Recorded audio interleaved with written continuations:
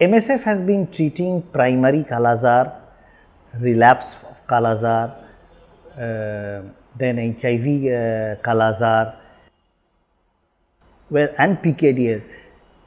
The project started in 2007, in July 2007, and MSF has treated more than 12,000 patients of Kala Azar. In this period, we have also conducted diagnostic camps in different places of Vaishali and Bihar. We have also conducted treatment camps in different places of Vaishali and Bihar. When MSF started in 2007, we started in Sadar Hospital Hajipur and 5 PHCs of Vaishali district, Mahua, Mahnar, Lalganj, Vaishali and Raghopur.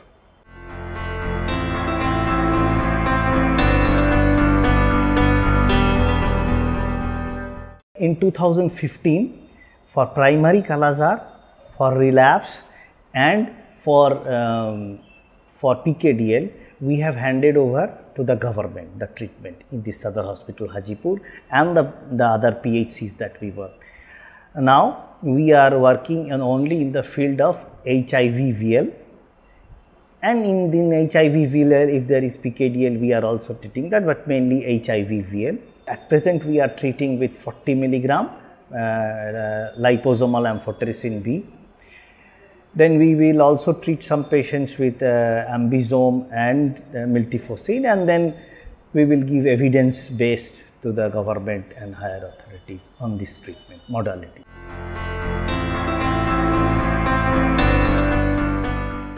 The number of VL patients is definitely going down, but the HIV-VL, VL is Kala Azar, the HIV-VL is constant. So the percentage is going, so you can say from 1 to 2%, so it's now around about 4 to 5% in the HIV population, in the Kala Azar population.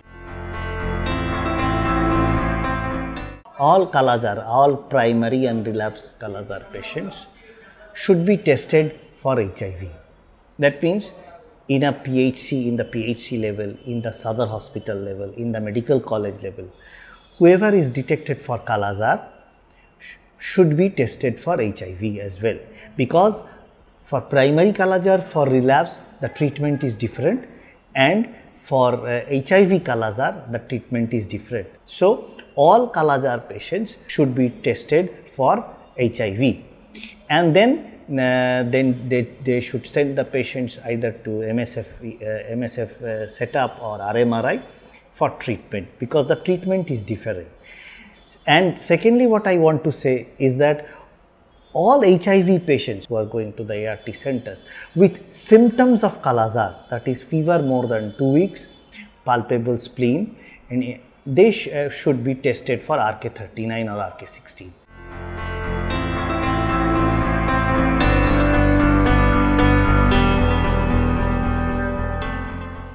As far as I understand, the government is doing an excellent job regarding the Kala Azar. They are providing liposomal amphotericin B for primary and relapsed patient, and PKDL patients are being treated with miltefosine. So let's see. I am very optimistic.